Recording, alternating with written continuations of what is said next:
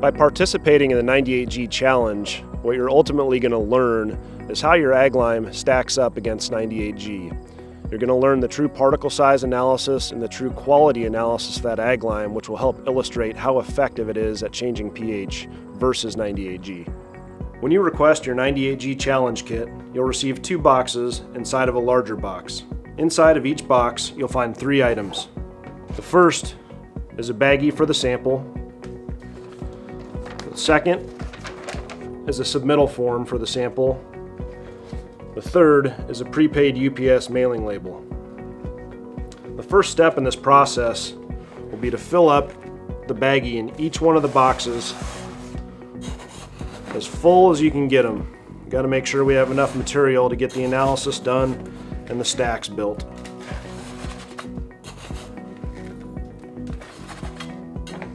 Once the baggie is about as full as you can get it, simply seal it up, place it back in the box. Next, we'll focus on the submittal form. We're going to want to know what type of material this is, if it's an aglime or a pelletized lime or a water treatment lime. Sample ID, we need to know where the sample was collected.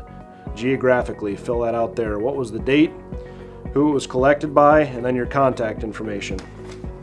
Simply fold that, put it back in the box.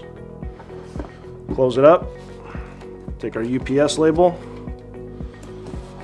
apply it to the front of the box. You may want to put a piece of tape on there too, just to ensure nothing falls out during shipping. Now what you'll notice here is we've got one box that's going to come to Calcium Products for the sieve analysis and the creation of the aglime stack. The other box is going to go to Midwest Laboratories. It's going to have the exact same contents as this one, the same baggie, the same form and everything. And that's going to get the quality analysis done at Midwest Labs. You can go simply drop those off at your closest UPS location and we'll take care of the rest. Once we receive your aglime sample at Calcium Products, we put it through our sieve shaker to isolate out the different components and particle sizes of the aglime. Once we've isolated the different particle sizes from the sieve, we put them in these jars and build the aglime stack. We also use a stoplight analogy to help illustrate the performance of the different particle sizes. When we look at the red light, we can see the coarse particles that are too coarse to have any sort of efficient pH change in the soil. The yellow particles, which are very fine and very reactive, but also susceptible to drift loss. And then in the middle, the green light, where the particles are coarse enough to land where they're spread, but also fine enough to react in the soil and change the pH. So in summary, what we can see here is how much of this ton of aglime is actually capable of changing the pH for you.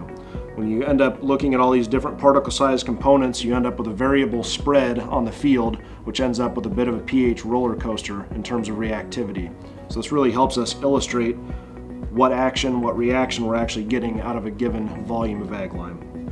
Once we receive the chemical analysis back from Midwest Labs and build the aglime stack, we can either mail it to you or have your Calcium Products rep deliver it to you. With these 2 tools, you'll be able to see that 98G is the clear choice for pH correction and maintenance. See how your aglime stacks up.